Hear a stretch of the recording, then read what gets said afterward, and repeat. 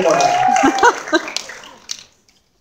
Before our last tune, I would like to give some requisite thank yous. First of all to Eric, who does sound and lights for us for all these concerts. It's been a busy month for Eric, so thank you for all your time on our behalf.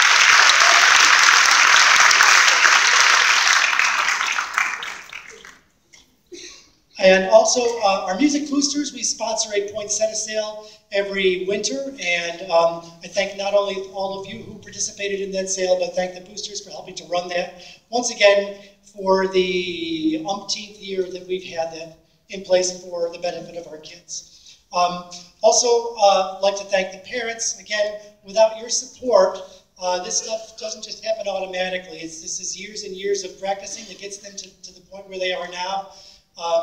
And lots of things through the school program as well as through your support at home that makes this possible. So thank you, as always, for your continued support of music, which we think is a very, very valuable asset for our children. Thank you, parents.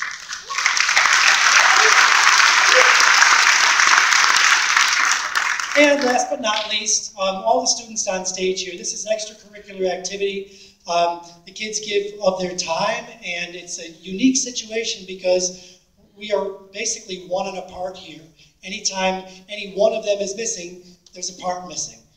There are 5 different saxophone parts, 4 different trombone parts, etc. So everybody is critically essential to our performances, and that makes it tricky because a lot of these kids are involved in a number of activities aside from music, and we try to juggle as best we can to make it all work for them, but I certainly appreciate their time and their energy and their enthusiasm for all of our performances, so thanks to you guys on stage.